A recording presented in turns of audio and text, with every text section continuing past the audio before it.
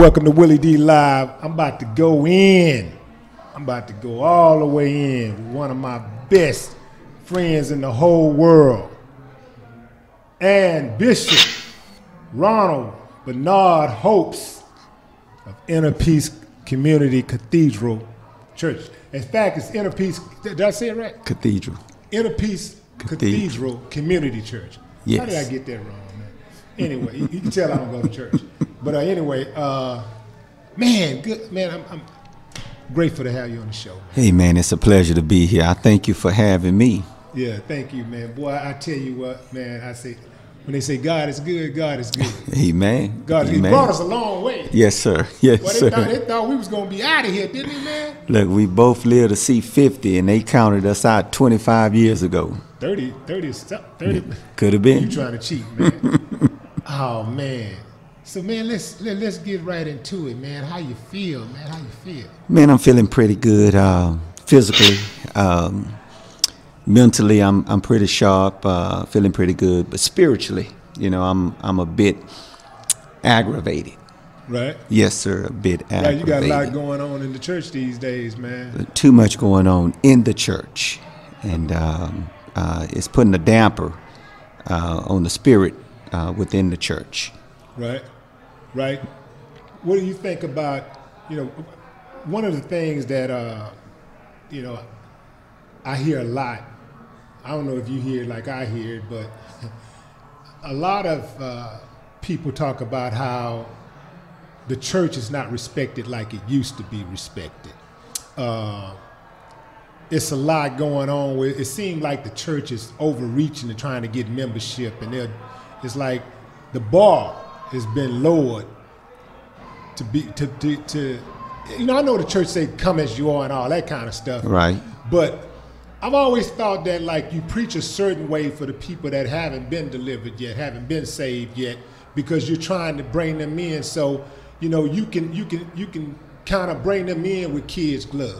Mm-hmm. But when you got a member of the church, you don't handle the member of the church like you handle somebody who don't know, that person that's lost. The person that's a member of the church, I thought, was supposed to be held to an even higher standard. Just like the pastor is, that person that's supposed to be saved, that's supposed to know, supposed to be held at a much higher standard.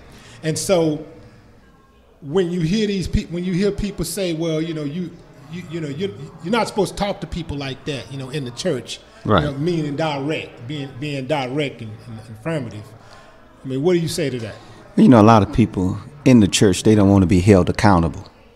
So you have babes coming in, and for those what we call mature Christians, they don't know how to handle the babes. And the reason being is because a lot of people have lost concept on what the church was there for. The church is there for a soul-saving ministry.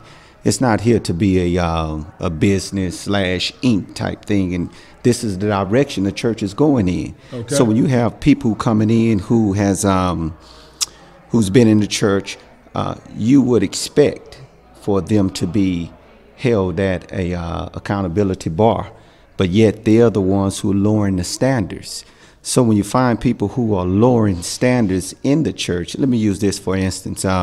Here's what I love to tell the church. Everybody want to be grown, but don't nobody want to grow up.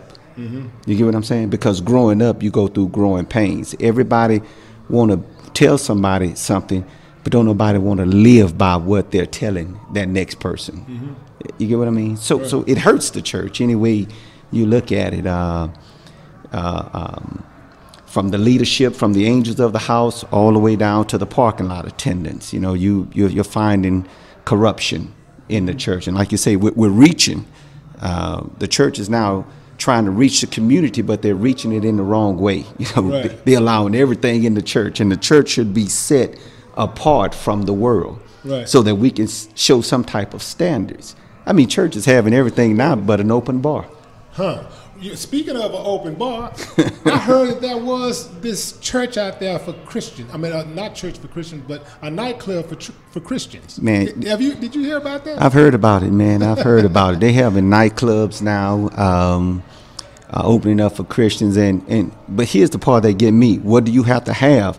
a Christian card or something to get in there? Because if not, then anybody's welcome, right? Mm-hmm. See, and that's what I'm saying. It's getting so misunderstood when it comes to religion, to whereas that people are literally now taking the church as a joke. Right. Yeah, they're taking it as a joke. I think it is a joke when you have people inside the church doing the boogaloo. And, this ain't somebody's saved. This is somebody clowning.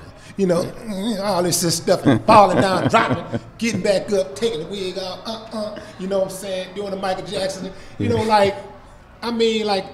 can just get online right now. Anybody watching this, just get online right now and just Google church madness, Google church buffoonery, Google clowning in church, and you will see all kind of strange things going on. Man, I've seen them do the electric slide in church. I've seen them do some of everything that the world is doing. I've even seen one preacher on Facebook at one point whipping and nay-naying in church, right, doing his sermon, and I'm like, okay.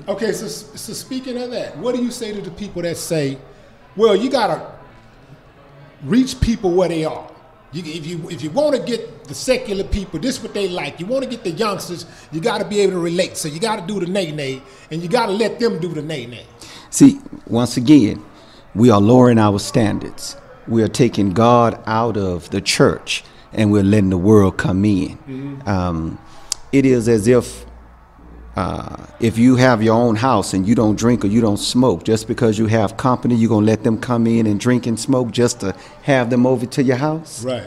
You get what I'm saying? It don't make no sense. Great analogy. We're trying to reach the world, but we going by the wrong way, using the wrong methods. That reminds me of, there was a club in Houston that had like a 20-year run. Mm-hmm. Maxwell's. Remember Maxwell's? Right. Okay, so Maxwell's would not allow any guys to come in their club with tennis shoes on. Girls either. You couldn't come in there with tennis shoes. And they had a successful run for like 20 years. And then they started getting some competition and they panicked. Mm-hmm. As soon as the competition came, they panicked. And what happened was some of their people were leaving and going over to the competition. So in order to get them back, they said, well, let's let them in with some tennis sneakers on. They fought it. They fought it tooth and nails, but eventually they succumbed to the pressure. And they said, because everybody said, you got to let them in with tennis shoes. Got to let them in with tennis shoes. And finally, they started letting them in with tennis shoes. So once they started letting people in with tennis shoes, even though they were suffering, business started suffering, they were losing some business, they still were making good money. Mm-hmm. And they still had 300-400 people coming in there every Friday and Saturday. Mm-hmm. But before the competition came, the heavy competition came, they were having like over 1,000, 1,500 people every Friday and Saturday. Mm-hmm. Then it dwindled down to good 300-400 people, but they still had a solid, faithful crowd. And the thing is that had they held on, they could have got their crowd back anyway, because the other club kind of fell off. Yeah. And then people also was like, got tired of the other club because it was kind of like catering to the VIP thing and all that stuff. So when they changed their model, they had to close the doors. Eventually, they closed the doors. Right. See, the church is now, because there's a church on every corner. Mm-hmm. They're allowing more carnality take place instead of spirituality. Mm-hmm. Here's one thing. When I was getting my doctorate degree in theology, I had to study the laws of the Bible, and the law of harmony works in a downward spiral. In other words, God tells the angel of the house, which is the pastor. The pastor tells the leaders, and then the leaders share it with the congregation. Mm-hmm. But because the congregation is the majority, they feel like they can tell the leaders. And then the leaders, because they're more than the angel of the house, the pastor, they want to tell him what they said. Now, where do the leader go? He can't go tell God nothing. You get what I'm saying? Right. So in that same essence, if we can just hold on to that law of harmony, everything God say, filter down, and we allow that and stand our ground, does not matter if members leave the church or not, they're going to come back. Here's the greatest scripture that I love to share with people in the Bible. Christ simply says, well, there's 2 or 3 gathered in my name, there I should be in the midst. So many preachers eisegete that text, but to exegete the text, he's simply saying this right here. Where I am, there the church should be. You with me? So he simply says, I'm organizing a church with just 2 or 3 members, but everybody want to have a mega ministry, a mega church, in other words. See, I'd rather have a mega ministry than have a mega church. Whoa.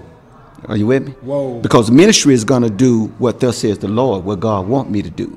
But if I just have a big church full of people, then we're not even an inch deep. We're a mile long, but we're not an inch deep. But I'd rather be an inch deep. I'd rather have a ministry, because this was put in place for us to help people, not to hurt them. God simply says, feed my sheep, don't fleece them. And a lot of churches right now is just running through people.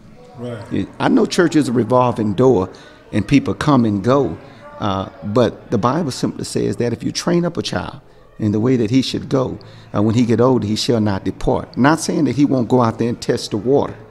You get me? But the day will come where he can simply say, you know what, I'm going back home.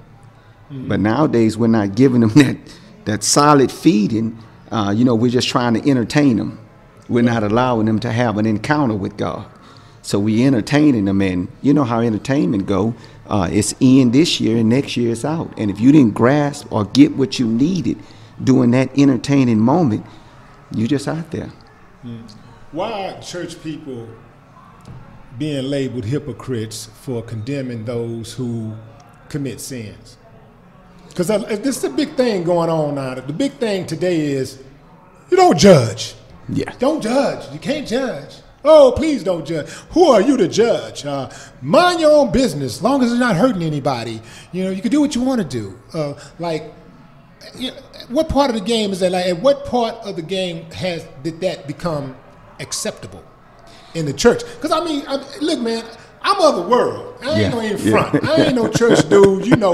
I ain't no church dude. I'm of the world. So, it's that. That's supposed to be all right by me. If I ain't claiming to be a Christian or a religious person that's practicing a certain discipline and all that type of stuff. I'm of the world, But for me, when I look at the people who are in church, if you want me to come into the church, I'm thinking you need to be on a higher level than me spiritually. Spiritually. Or I ain't gonna even say spiritually, because I am on a different level spiritually, but you need to be on a different level, at least morally. Be on a level that I'm not on. Be on a level that I need to aspire to be on. Right, morally. Right. Instead of, like, when I look at a lot of, I look at a lot of things that's going on in the church, and I'm like, man, I'm not following. You look like a fool. I would look like a fool following this person or that person. Yeah. So when you do have those church people that are following the rules and that are following the principles, because everybody one of the big favorite things that pastors and everybody like to tell you, look in your Bible, turn the page, such and such, such, such. So what part of the game is it that when you do tell somebody that they will be condemned for a particular sin, that you are called a hypocrite and that is allowed to stand? Well, see, we have a mass confusion between judging and telling the truth. Okay. Are you with me? And it's all in the attitude. You can share something with somebody and not judge them, but tell them the truth. So in telling the truth is that condemnation? First of all, is condemnation right should you condemn people, or is that God's job? That's God's job. Okay, that's God's He's job. the only judge. He's Okay. the only judge. All right, that's God's job. Right, that's God's job. But I can tell you the truth. Okay. Now. But why do they confuse the truth with condemnation? Why do they say it's condemnation? Yeah, well, once again, you have people who are, and I know I'm going to be bashed for this, but who are unlearned Okay. when it comes to the Word of God. Okay. Are you with me? Let me share this with you. I say this all the time, that there's a difference between questioning God and asking God a question. You can use the same words, you can use the same phrase, but it's all in the attitude. Okay. If I'm going through something, listen to my attitude. I can say, God, why am I going through this? You with me? So I'm asking him a question. Okay. But if I'm going through something and I got a bad attitude, it's going to go a little something like this. God, why am I going through this? Like I'm trying to chastise God. Okay. In that same instance, we have a problem in the church because we want to point the finger at people.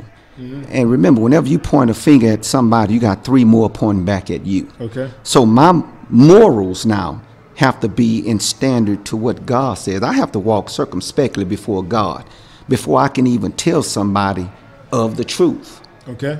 You get what I mean? So that way I don't be a hypocrite. And on top of that, I will not be condemning them. Okay. Because it does not matter if you go to a person and simply say, well, that's not right. Morally, you're out of line. You shouldn't have done this and you shouldn't have done that. Versus going up to them and talking about you was wrong. You shouldn't have did this and you shouldn't have done it like that. Which one you think they're likely to receive? Mm-hmm. You know what I mean? Right. If I'm talking to them, right, they're going to receive it. But if I talk at them, okay, then they're going to look at me and say, you can't judge me. Right. You get what I mean? Right. And that's one of the problems in the church today. I mean, do pastors have a right to do whatever they want to in their private life and that be totally separate from what they do in the pulpit? The reason why I'm asking you this question is because there was a pastor in Houston who was on the Isaiah Factor. For all you guys that don't know Isaiah Factor, Isaiah is like the top reporter in Houston. And he did this story on this pastor who go ahead, was making sex tapes. He was the pastor was making sex tapes, adult tapes, and I actually was online reading some of the comments, and there was somebody, sure enough, on there saying, well, you can't judge him. You judge not, what does it say? Judge not that ye may not be judged. Not that ye may not be judged. Exactly. Yeah. And they were like, that what he do in his private life, his personal life, is his business. Yeah. See, once again, we're held to a higher standard as a pastor. When I say walk circumspectly before the Lord, I'm not a perfect man, but my morals have to always be in check. In other words, you don't lead a double life. See, a lot of pastors don't want to be transparent. You get what I mean? Mm-hmm. In other words, they want to be the dictator. They want to say, do as I say, but not as I do. Mm-hmm. If a pastor, and I'm not bashing any of them, I'm just telling the truth. Mm-hmm. If a pastor lifestyle privately spills over into the public scene and his private lifestyle is demeaning, you with me?